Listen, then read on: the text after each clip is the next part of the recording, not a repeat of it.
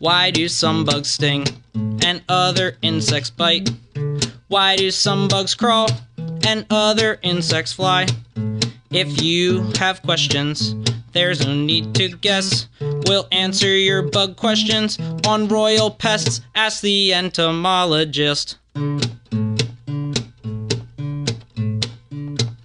Why do spiders have 8 legs? Don't all bugs just have 6? How do bees make a buzz buzz sound and my dog be hurt by ticks? If you need info from an anthill to a nest, we'll answer your bug questions on Royal Pest, Ask the Entomologist. Okay, welcome to Royal Pests, Ask the Entomologist, where we answer questions about pests, all insects, great and small, and annoying. And today's show is going to show you disgusting.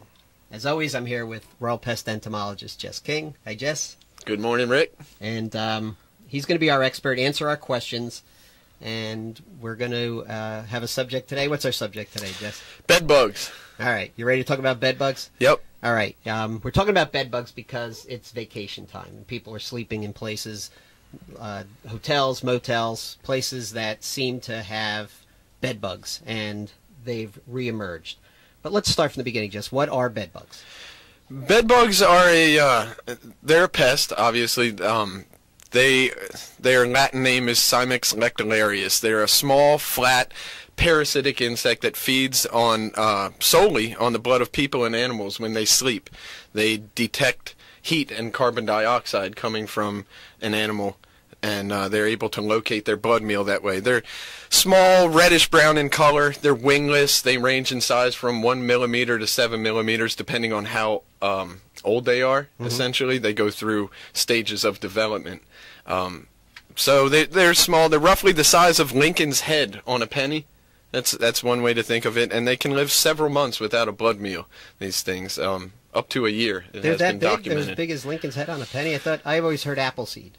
Appleseed is very common, yeah, but if you get a full-blown adult that's engorged with blood, then yeah, they can be pretty large. All right, now you said they're wingless, so they don't fly? Don't fly. No, they don't fly. They just crawl around and hide. Yeah, how do they get up onto the top of a bed? Well, there's a couple ways. Sometimes they live in a bed, you know, but they crawl up. They crawl up the posts of the bed, and they'll get into the seams of the mattress or the box spring.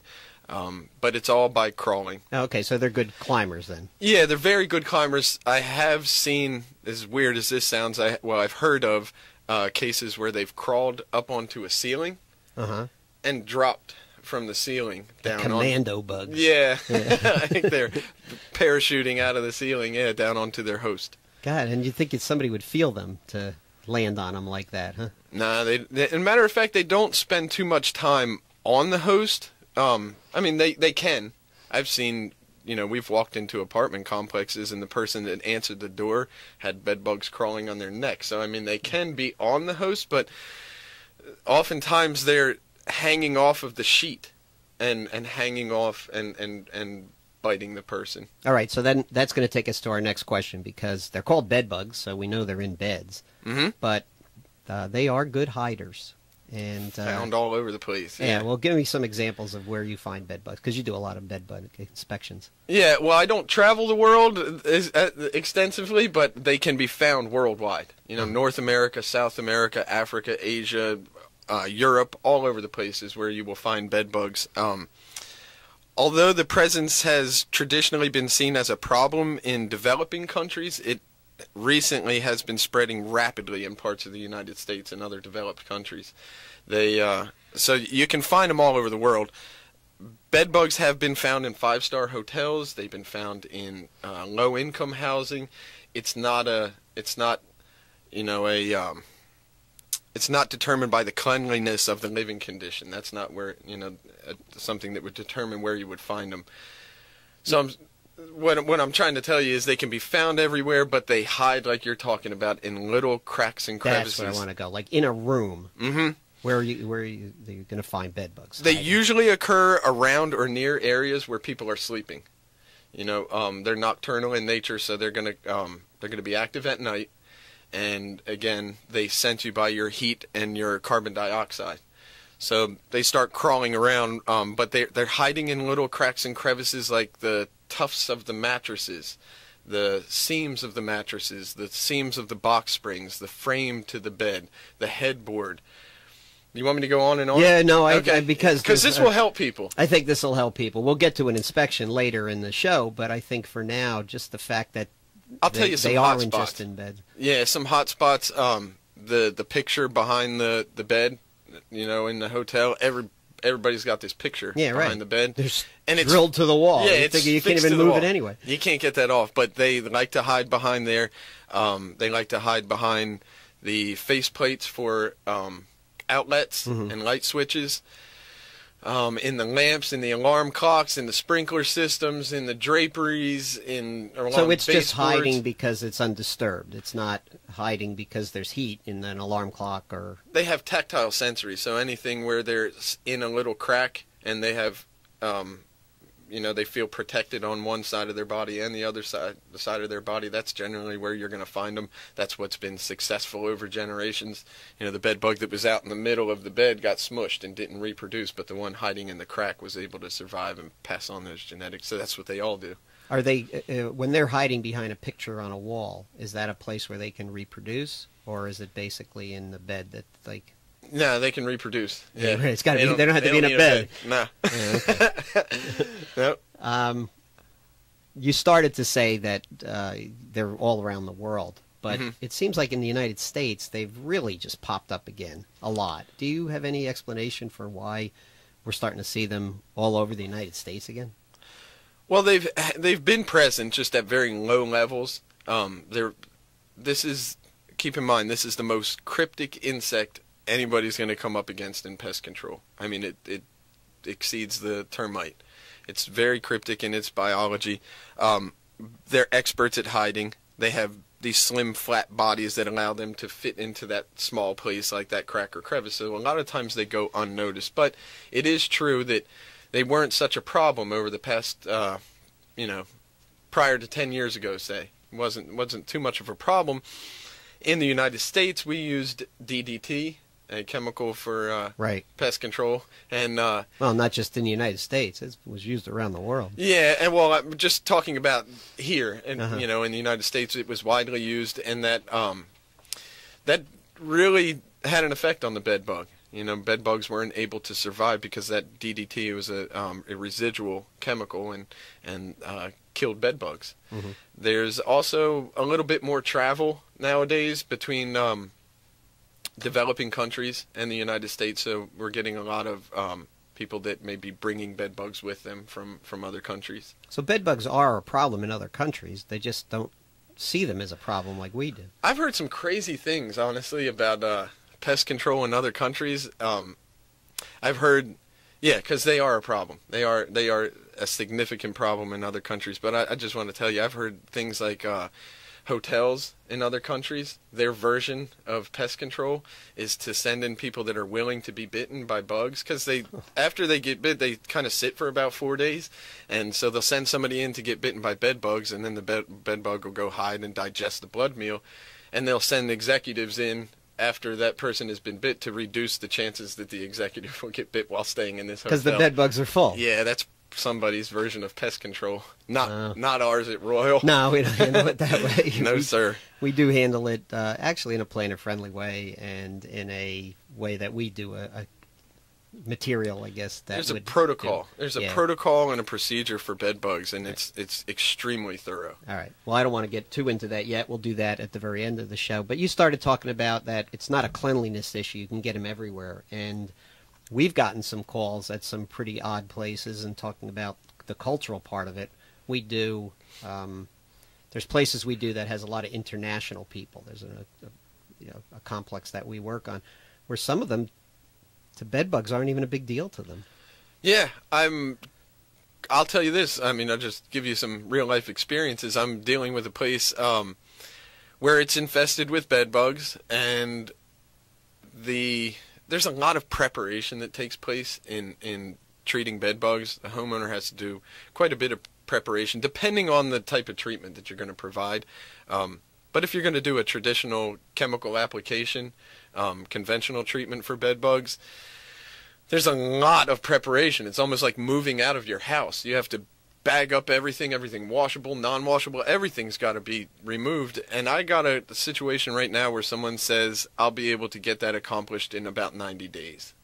So they're living with bed bugs. They're fine with living with bed bugs, and they give us a timeline that we'll accomplish that within 90 days. So there's a lot of obstacles in this treatment sometimes. Yeah, and we provide these checklists for people that they really have to be prepared for us to come in and do it. Absolutely. You have to expose all the hiding places. And really, I can't come in to do a treatment and say, I knew this wasn't going to work, but I did it anyway. You know, they weren't fully prepared, but so it's very, very important. The preparation process is it's critical. It's vital to the success of the application. Movie theaters, taxi cabs, Victoria's Secrets got closed down up in New York one time. One of our ex-presidents had them. Yeah, right.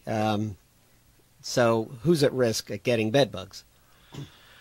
Everybody. Mm-hmm. Everybody. You just have to be diligent, really. You know, any place where you can go and sit in the public, you're at risk, honestly. Now, the probability is higher when you're in places where people are sleeping, you know, and they sit in one spot for a long period of time, long waiting rooms. You just were I stand. I stand. I don't sit. The bug guy who doesn't like bugs. But yeah, I mean, no, I have to be conscious of it. I mean, it's something where I go to those places where I know they are, and I don't want to bring them home. So I you know, to be honest, if you wanted to make sure that you weren't going to bring them with you, or even if you were getting your home treated and you wanted to leave you have to treat it almost like an Ebola virus if you wanted to cover every aspect, every possibility of, you know, getting bed bugs. You told me a funny story. When I met Jess, and it was one of the first times I met Jess, I see him come in and he's scrubbing his arms. He's like washing his hands, scrubbing his arms, lathering up, because I was marketing director and I'm meeting with the guys. And I'm like, what's up with him? He goes, he just did a bed bug inspection. And he goes, where do you see what I do with my clothes? You don't even bring your clothes home, right? Nah, neighbors got to show. Yeah.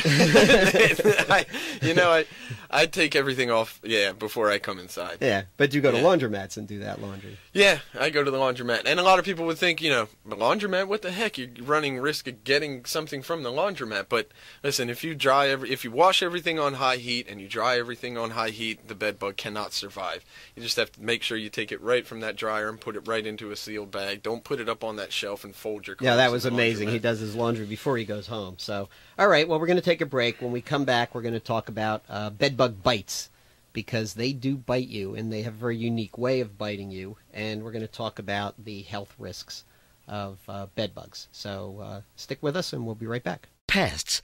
Mice, rats, and bats can carry diseases, spread bacteria, contaminate your food, and trigger allergies. Rodents can chew through wallboards, wood, even electrical wiring. Royal Pest Solutions technicians can find and eliminate ways these pests get in. We'll bait around your home to keep pests outside and show you what you can do to help prevent them from getting inside. Royal Pest Solutions, planet-friendly pest control. The guys with the butterfly. We're back with Royal Pests, Ask the Entomologist. We're talking about bed bugs, and we're with Royal Pest Entomologist Jess King. Bed bugs bite. And Jess, can you explain the process of how a bed bug will bite someone and why they do it? Yeah, well, it's hard to tell if you've been bitten by a bed bug unless you find the bed bugs or signs of the infestation. You know, the bites can look like other bites sometimes, especially like a mosquito bite. And in fact, when the bed bugs bite, they inject an anesthetic and an anticoagulant into the person that prevents a person from realizing that they've even been bitten.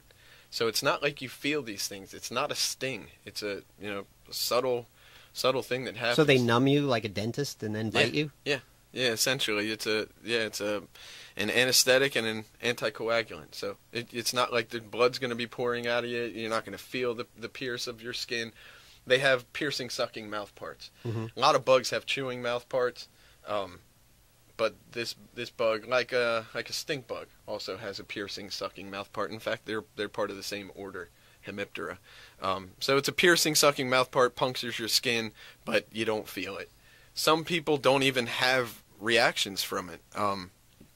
Most people don't realize they've been bitten until the marks appear. It can happen anywhere from, immediately up to several days before the symptoms come to the surface of the skin from that bite. Is there any kind of a pattern to their bites? Yeah, a lot of times you see them together. You see a couple bites together, and the reason for that is, say the bug's hanging off of a sheet and it pierces your skin and you roll. Mm-hmm. It'll pull its mouth part out and put it back in again. So sometimes you see them very close together, a couple bites. Oh, so that's the same bug then? Yes. Yep. It's not like they come in a swarm? Yep. Sometimes they're random, but yeah, a lot of times they're in a little straight line and it's all from that one bug. It's not a bunch of bugs at one site doing multiple bites. Will they hit you from the first part of your body that they find, or are they more looking for your torso? First part of accessible part of your body. Yeah. I mean, wherever they can get it, they can get their mouth part into your skin. Does it matter if you have clothes on and pajamas? Or? Yeah, it would help, but I mean, it's not going to completely protect you from an infestation. They can get up under your clothing and hang off of your clothing onto your skin. Can they bite through clothing? No, I haven't seen them bite through clothing like that. No. So if we wrap ourselves up real nice and tight. But the minute I say that, there'll be a bed bug, article out that somebody got bit through clothing or something, but not to my knowledge. Well, then I would guess then the most common place people get bit are legs and arms, or if it really is no common place. Yeah, it's really random. no common place. I mean, most of the pictures you're going to see online are from arms, but that's because most of the pictures are entomologists that are rearing bed bugs, and they put them in a little jar and they stick them on their arm to feed them because they got to keep them alive. So, I mean, because they die without a blood meal. Entomologists just go let them feed on themselves?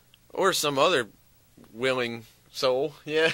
But a lot of the time that's an entomologist that's rearing bed bugs. They're raising bed bugs, and they're doing studies on them. And to keep them alive, they have to eat. So, how much blood do they take out every time? Not a whole lot. I'm not really exactly sure what the amount is. It would depend on how long it had its mouth part in your skin, and whether you disturb the bug. But it'll fill up its abdomen, and you'll see the red through the exoskeleton. Right. They actually get their fill and then leave, right? Mm-hmm.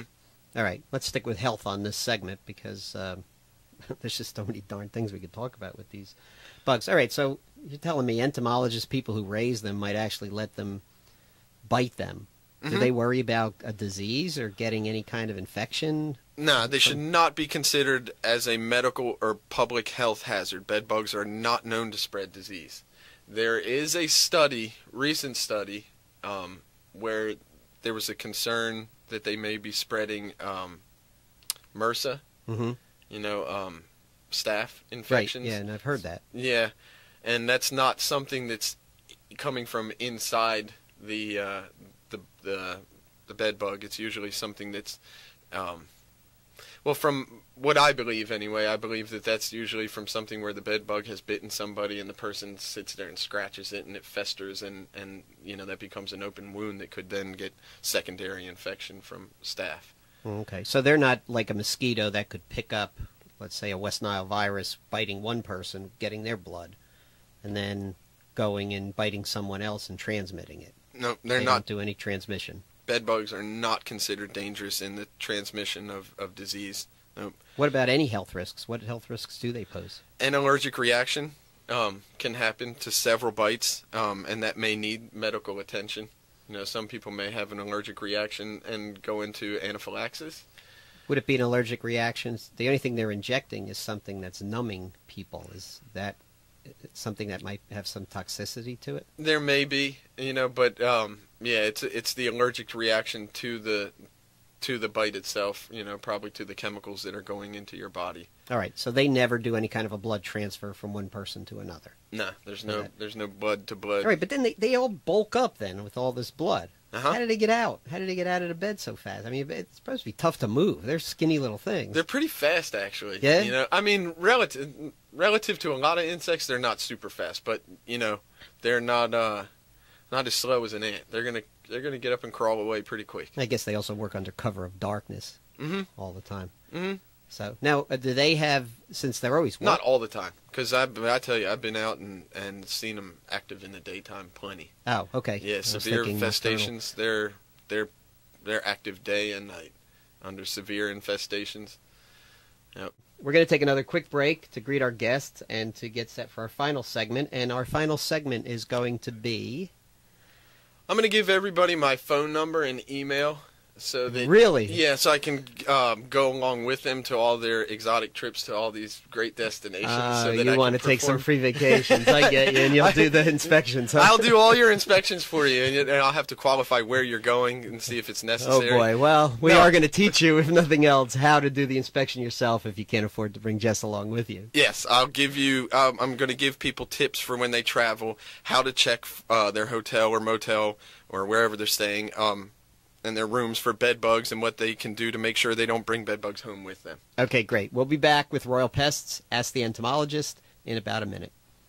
Bugs, cockroaches, flies, and mosquitoes can spread disease. Termites, carpenter bees, and ants can destroy your home. Stink bugs, spiders, whatever else will crawl around your home are just plain annoying.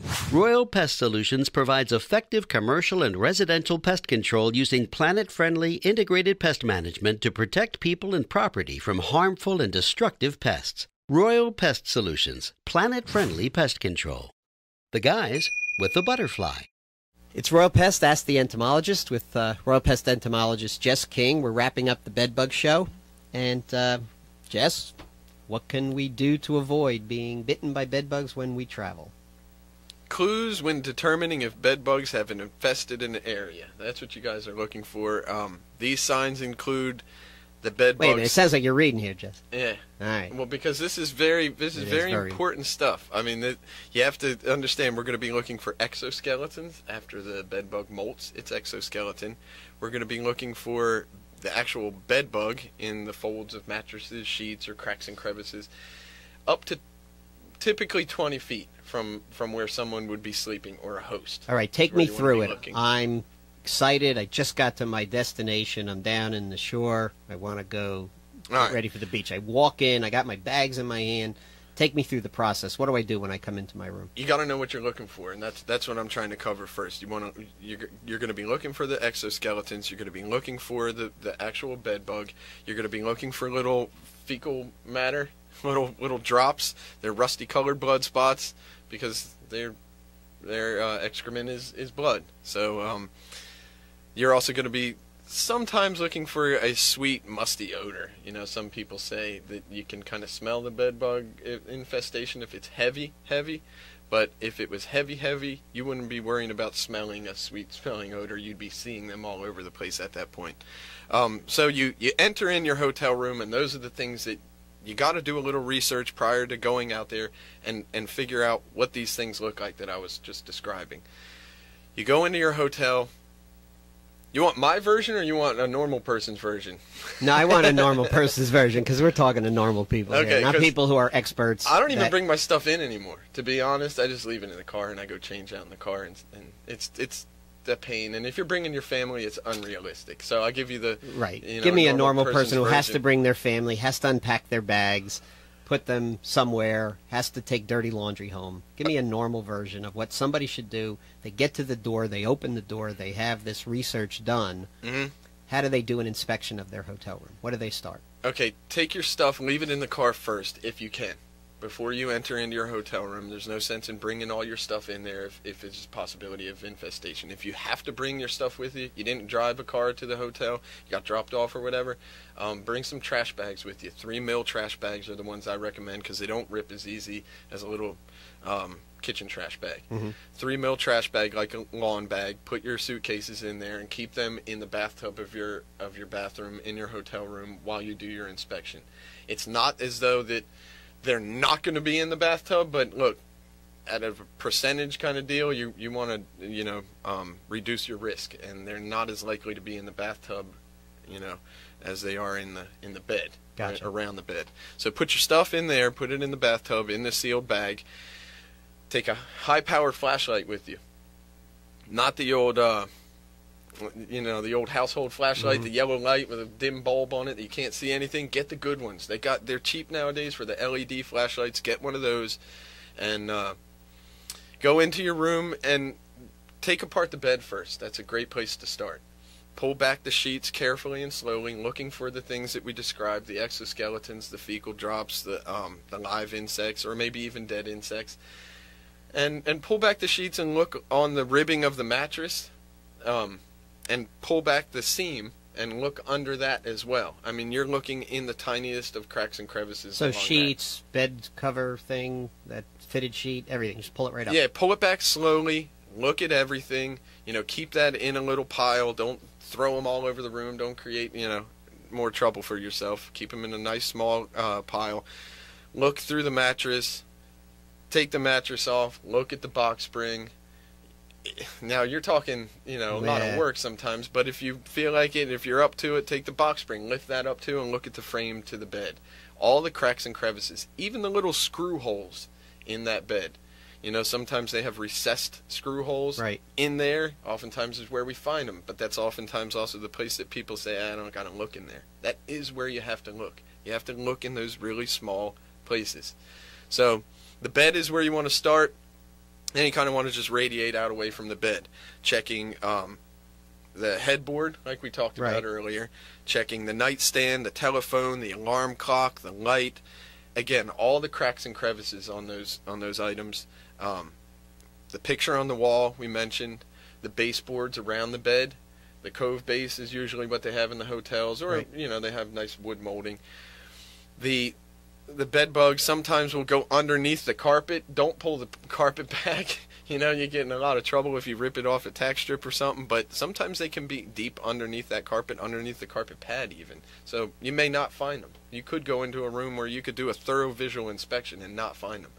I mean, it can happen. When you shine the flashlight on them, are they like cockroaches that they'll start to run? And no, the light doesn't affect them at all. No, easily visible. And sometimes they're in little clusters. They have an aggretory pheromone, so they like to hang out all in a little group, which suggests, you know, maybe they live in a colony. They do not live in a colony. They don't communicate with each other, you know, strategically in a colony, but sometimes they're found together, because what's a conducive place for one isn't a conducive place for another. They're just bugs. All right, so you conscious decisions. You check the bed. You start at the bed, which makes the most sense. Probably the foot. Then you go to the header. Then you start to radiate out. Yep. Check the wheels of the bed. Check the base. Probably you got to put your clothes in a drawer. Would they ever be hiding in a drawer? Yeah, I recommend don't use the drawer. I recommend keep your stuff in a suitcase and put it on your luggage rack after you thoroughly inspect your luggage rack. So not go into the drawers then. Yeah, I wouldn't even use the drawers. Nowadays they do. There are products that you can purchase that are bed bug proof bags. There's garment bags, and there's also bags that you can put your suitcase in, and it makes life a little easier. They're clear. They have zippers that are specifically designed to keep bed bugs out. So they're very useful when you are living in a hotel to live out of those bags. Another thing to look for that popped in my head when we were talking about baseboards: wear rubber gloves on your inspection. And it sounds strange, nitrile gloves, something like that, disposable gloves that you would use for cleaning your kitchen or something. Wear those, because look, you may not know that the room was treated before for bed bugs, and you're going to be digging through a lot of stuff looking for these things, and there may be residual chemicals that are out there that were designed to kill the bed bug, and you don't want to just be digging around and all that stuff and you know, getting it on you if you don't have to. All right. So I would recommend that. And another thing that you're going to be looking for is a dust. A lot of pest control companies like to use a dust in the voids to kill the bed bugs, or in the cracks and crevices. And some of these pest control companies, not Royal, but some of these pest control companies out there don't apply it perfectly all the time, and you can see the dust sitting right on surfaces. So that's also a sign that this place has had a bed bug infestation at some point. And you know, you don't want to touch that stuff. Yeah, or at least wash your hands real thoroughly when you're done doing this type of an inspection. Yeah, soap and water. Wash your hands with soap and water. All right, real quickly, because we're running out of time, but I do want to find out, you've done all this precaution, you didn't think there were any bed bugs in there, but they still can get in while you're there. How do you prevent bringing them home? What are some suggestions we can give about not bringing bed bugs home with you? Reduce the amount of stuff that you bring with you on your trip. Okay. Boy, that'd be great. Yeah, you try to get that. Yeah, that's not going to go over well with some folks. They like to bring some wives tons and tons of luggage. But reduce what you bring. You know, reduce the kids' toys. If you're bringing beach toys with you, keep them in the car. If you brought your car there, don't bring those in and out of the hotel room. It's just more stuff that you're going to have to inspect when you get home. You're going to want to take everything out one by one out of your suitcases, outside, in your driveway, away from your car, away from your garage, away from your home. Take things out one by one, inspect them thoroughly. If it's a washable item, you can put these washable items right into sealed bags. As a matter of fact, we provide a travel kit for bed bugs, but you can put them right into sealed bags that are dissolvable.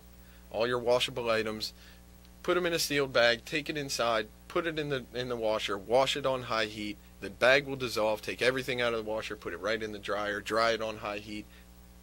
Dead bugs, if there were any in there now. So you know that you're not bringing anything in with you. But it's about being diligent and about doing a thorough inspection on each individual item that you bring out of your bag. And there are some units that are designed nowadays to treat non-washable items, some heat units. If you bring the bed bug up to temperatures above 122 degrees, they're not going to survive. So sometimes just throw them in the dryer, even if you don't get a chance to wash it. Heat is a great tool. Heat is a great tool. And then there's also some sprays, like we provide a Rest Easy spray where you can spray the seams of your luggage to kill any of the bed bugs if they were in there.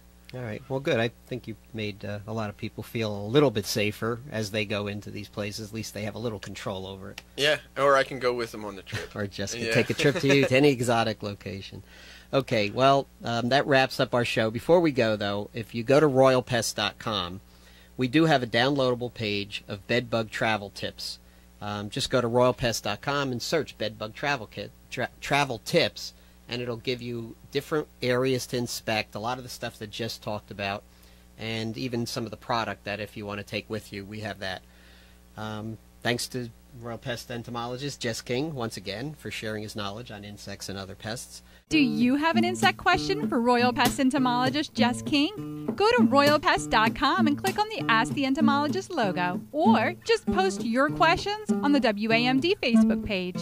For a free pest inspection to protect your home and family from annoying and destructive insects and pests, call Royal Pest at 800-ROYAL-PEST or visit royalpest.com. Royal Pest, planet-friendly pest control. The guys with the butterfly.